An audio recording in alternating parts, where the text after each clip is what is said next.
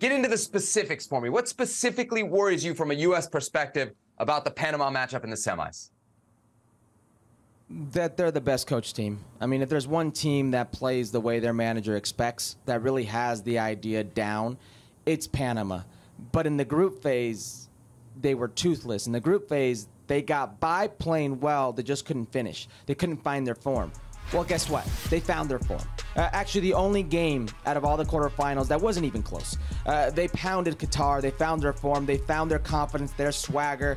And now the best work team, with a day of rest, is going in to face the U.S. men's national team, a team that's not really played together, that's coming off extra time and penalty kicks that was physically and emotionally draining.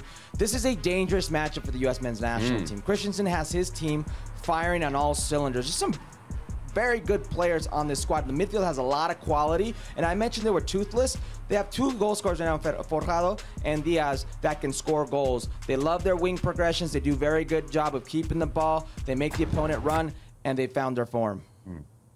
Herc, I'm looking back at our tournament picks. I had Mexico to win it all. You had Jamaica to win it all, so Panama not really there. I know you say they're dangerous. How worried are you actually about Panama? Like, the U.S. is still a pretty heavy favorite here in the semifinals, even with its B team against the A team from Panama, right? Absolutely not. I mean, we thought they were heavy favorites against Canada, and look what happened. You allow the opponent to play, they will show you how good they are. And I think if you allow Panama to show you how good they are, they're going to hurt you more than Canada. It's a reality. They've got some very good quality on the ball. Collectively and individually, it's a very good team, well worked. There is no team that's played together like Panama, and they're finding their form. Now, you mentioned I had them playing against the U.S. I mean, my Final Four is still intact. Is your Final Four still intact? Yes, I believe so. The way you thought it would be. Mexico, Jamaica, Panama, U.S.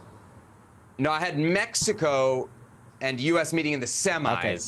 And I had Jamaica winning the group. But I got Jamaica, Panama. So I'm still going to get my final. I got my Final Four, just not in the right spot. Okay. Your boy got him in the right spot. Well, thank you very much for watching ESPN on YouTube. For more sports highlights and analysis, be sure to download the ESPN app. And for live streaming, premium content, and let's not forget as well, ESPN FC 7 days a week. Subscribe to ESPN+.